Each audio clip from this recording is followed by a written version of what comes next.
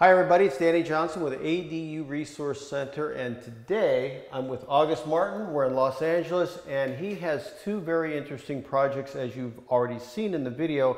So I want to talk to him about the journey. So we started, I think we were talking earlier, has it been 2 years? Almost 2 years, because it was 2021 when we started. August of 2021. Right? Yeah. So first things first, the waiting time is long for plans and permit. Do you remember how long it took you for yours?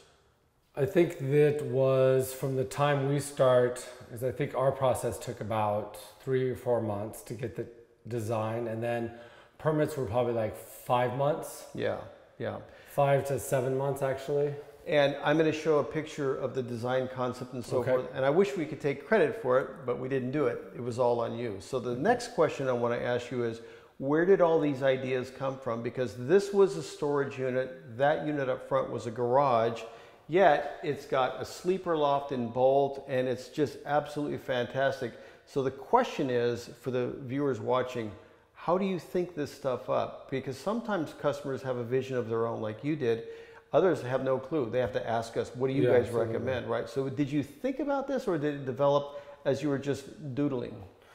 No, I had a vision in my head because I'd been thinking about it for a while. I think the design, the aesthetic comes from, because it's part of a 4-unit building. So, and the design of the area is Spanish style. So I knew I wanted to do terracotta and wood finishes and multifamily, iron. 4 units over there. Now we added 2 more units. Exactly. Okay, so we had to keep with the main theme. I wanted to keep with the main theme. Right. I knew for sure I wanted as tall ceilings as possible. And so one of the benefits of doing the loft is that you also get the tall vaulted ceiling. Vaulted ceilings. And that makes a big difference, because when you walk in, right, you really kind of need 9 feet or more really to make your room feel bigger. Even if it's a small room, it makes a big difference. Exactly. This, for example, this is 340 square feet. The other one's 360 square feet. That's a garage. This was a storage unit. If we had a traditional 8-foot wall, it would feel small, but it doesn't anymore. Now it feels like, wow, that's got a big cathedral style ceiling. So it's a trick to make smaller spaces feel big. And windows too, like the floor to ceiling windows helps make the room look larger. Absolutely, absolutely. And I noticed you put a lot of clear story windows in here for natural lighting, so that keeps it nice, bright and cheerful.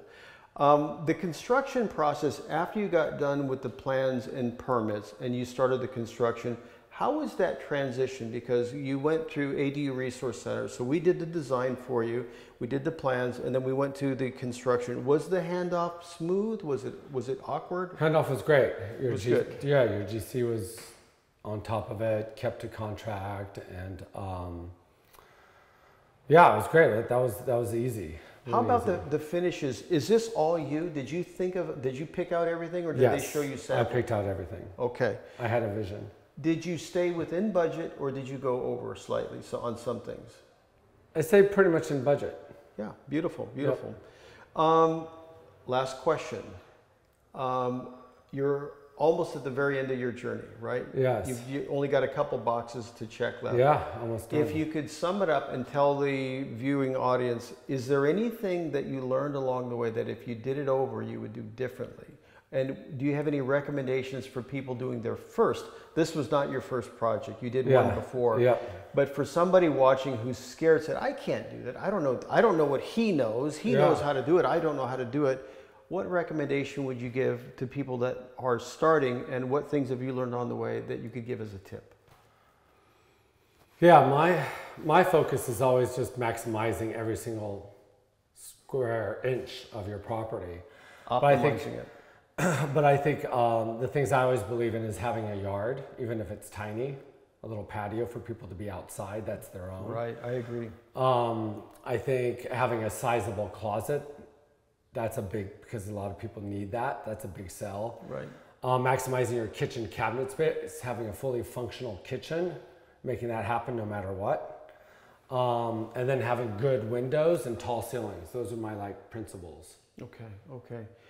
If you did it all over again, would you still have done it with ADU Resource Center? Oh, for sure. Yeah, you guys made it easy. Congratulations. Thanks, August. Thank you.